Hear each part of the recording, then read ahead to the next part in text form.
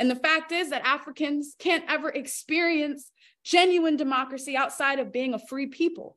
I mean, the whole concept of democracy has been stripped away from African people by virtue of becoming colonized subjects and being forced to produce and reproduce life for somebody else, and a whole social system now being brought into existence from that relationship. Now law and everything comes into existence to be able to reinforce and support that relationship of colonialism and slavery. There's no democracy in that, and that's not an illusion.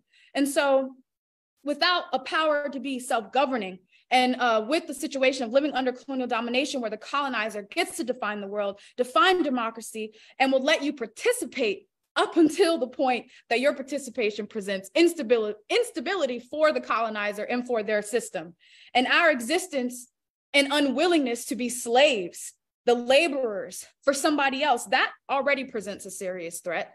And historically, our movements, our organizations, our revolutions that we've built to challenge the influence and to throw off, you know, the influence of the colonizer over our lives, it presents what's been characterized as a national, as a threat to national security, as J. Edgar Hoover said about the Black Panther Party in the 1960s.